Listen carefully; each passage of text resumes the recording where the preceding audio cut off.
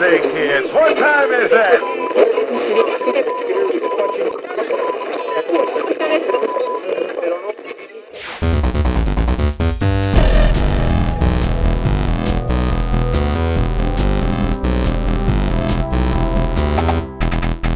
Hello, this is Keith with GeekTime TV, and I had to take a break from the paying job when I saw this headline to do a quick video. So, Hasbro unveils new Star Wars figures to celebrate Lucasfilm's 50th anniversary. Sequel trilogy missing? Yes, it's true. They're announcing a new line of toys for the 50th anniversary of Lucasfilm with a newly announced series of Star Wars Black Series figures. The announcement was made during Fan First Friday event and includes everything from the prequel trilogy to the OT to Clone Wars and Rebels, but there's no mention of any Disney Star Wars, not even The Mandalorian. So let's take a look at what we got here.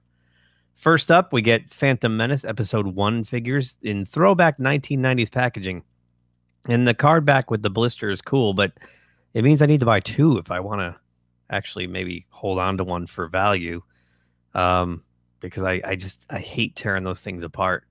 So the initial wave includes Qui-Gon Jinn, Mace Windu, Jar Jar Binks, and a battle droid. So they are Best Buy exclusives and up for pre-order now. So let's take a look here. We got Qui-Gon, who's very cool. Too bad his character in the movie was just as plastic as this toy. Next up, Mace Windu. This is one I will definitely pick up. Who doesn't want a Samuel L. Jackson sitting on their desk? I, for one, am all for it.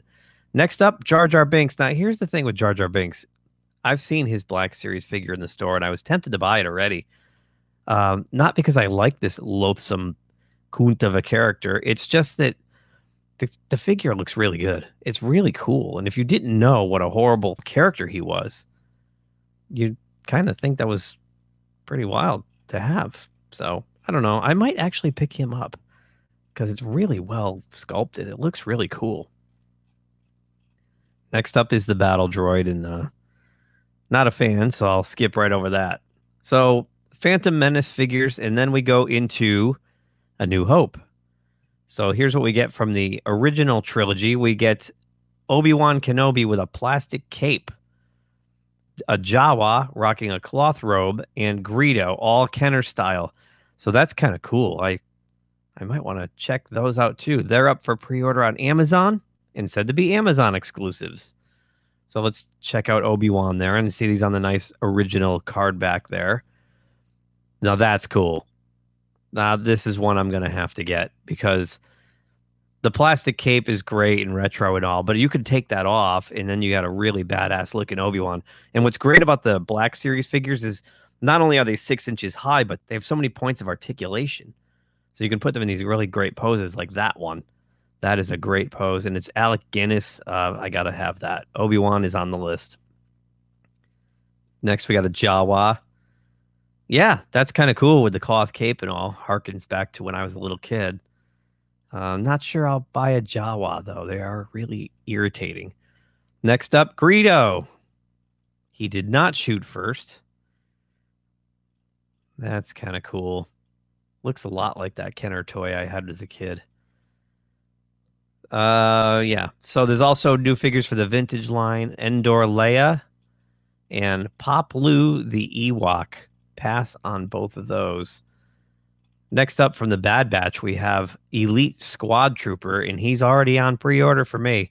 That guy looks pretty darn cool. And then from the Filoniverse, we get Ahsoka Tano and Darth Maul. So there's Ahsoka, and there's Maul with his fake leg. I'm going to have to get Maul. That's really cool looking. So yeah, that's it. No Disney characters whatsoever. No Disney toys whatsoever. And I can't say I'm surprised. I mean, this is the first wave. Clearly, they'll do a second wave, probably with Empire Strikes Back and the Attack of the Clones and things like that. But I don't think they're going to go near the sequel trilogy anytime soon. Because when you see things like this, the Last Jedi toys with Rose Tico's and General Hux's or Commander Hux's, whatever his name is, $3, and they're full of them. They can't get rid of them. And Gary from Nerdrotic tweeted this out a while back that he saw Rose Tico's for 50 cents.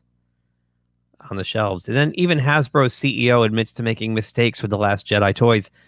What he says here, the fact that we began to merchandise the film in September and the film came out in December was too long a period of time to sustain a real interest, a retail interest. I'm not so sure about that. I mean, I know times have changed and all, and kids might not be into toys as much as they were with video games and streaming and whatnot. But boy, when I was a kid, people were paying for Star Wars figures before they were even out. Like a year in advance, they bought a piece of cardboard telling them that they were going to get toys someday. And I remember even seeing like Boba Fett like a year before Empire Strikes Back was released. So I don't know. I don't think that's true. I think what's true is the Disney characters are terrible. Finn was underwritten. Rey is a Mary Sue. Kylo Ren's a whiny brat. It goes on and on. These characters are terrible. That's the problem. So it's not you, Hasbro. It's Disney. So anyway, that's about it for me. I think I'm going to be spending some money here. Yeah, so I'm curious to see what you guys think. Leave a comment below. Like, or if you're so inclined, even dislike this video. But please consider subscribing to the channel. It only helps us grow. We're new. We're trying to grow this thing into something cool. Yeah, and in the meantime, we will see you in the next video. If you like this video, please subscribe to the channel. If you subscribe, make sure you click the little bell icon to be notified anytime someone from our show drops new content here. Thanks for watching, and we'll talk to you soon. Say, kids, what time is that?